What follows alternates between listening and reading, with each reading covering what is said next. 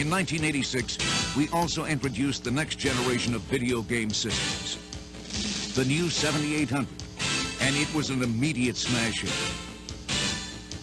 Early in 87, new super game titles like one-on-one basketball, Winter Games, and Skyfox will be released to take advantage of the 7800's great graphics, lifelike animation, and superb sound effects. Plus, there will be other hot new titles from such top software companies as Activision, Electronic Arts, Broderbund, and Epix.